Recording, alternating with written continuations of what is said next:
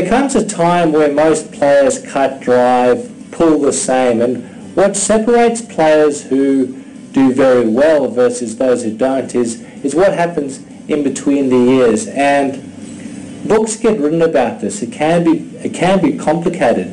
However, someone told me a nice bit of advice once, which I thought was useful, in that they said, in every game, approach it with tactics and a mindset which will give you the greatest probability of scoring runs. So firstly, let's talk mindset. Have a think about times you've done well and think about how you were thinking.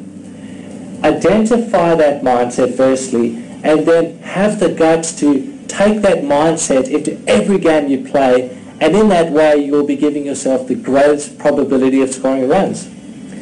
Approach or tactics. Ask yourself, what approach or tactics work well for me? What approach or tactics will give me the best chance of scoring runs?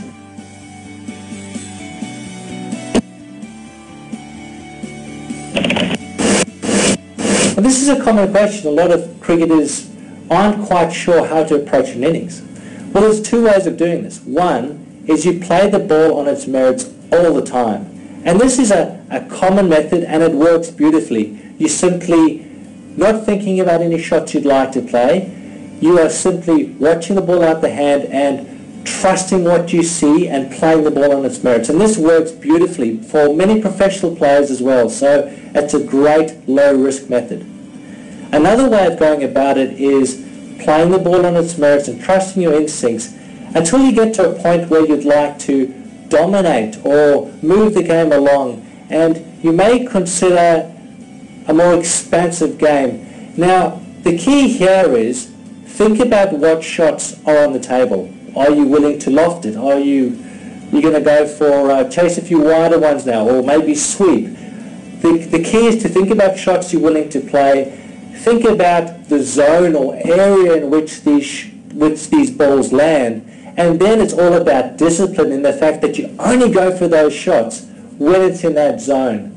You are, very importantly, you're not letting, if it doesn't land in that area, it's so important that you can still play any other shot on its merits. That thinking of shots you'd like to play doesn't influence any delivery which lands outside that zone. When it lands in that zone, you commit to it 100%, you don't hold back.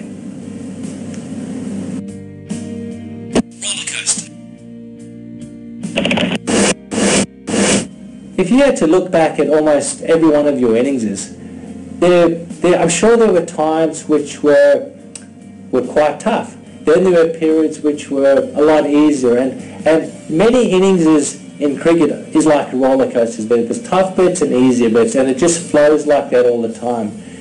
So many cricketers lose their wicket in that tough period. They just feel like they can't score runs, they can't rotate the strike, they can't move the game along, and they begin to panic, they begin to think about shots they'd like to play in the future, they start to worry about maybe what their teammates are thinking. The key here is to realize that this is a normal part of any innings. It's the tough period. And now, what I'd say to this is these tough periods don't last very long.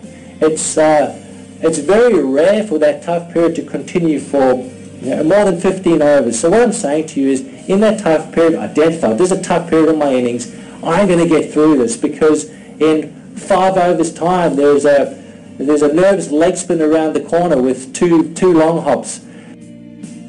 When it does get easier, it is so essential to concentrate and work your routines exactly the same as when it was tough. Don't take the foot off the pedal just because it's getting a bit easier. Be hungry. You probably find the best players in the world are hungry for runs. They, 30s, 40s, 50s. It's never enough. They want more and more and more. And this is key, this hunger for the big score, because if you are satisfied with 20s, 30s and 40s, what happens is, you get that score and that's okay. However, the next week you run out, and the week after that you nick off, and your average now is probably 15, 20. The best players in the world average 50, 60 because they maybe miss out one, they miss out two, they get a big one not out, and that big one not out takes care of the times you miss out, and that big one wins games for your team.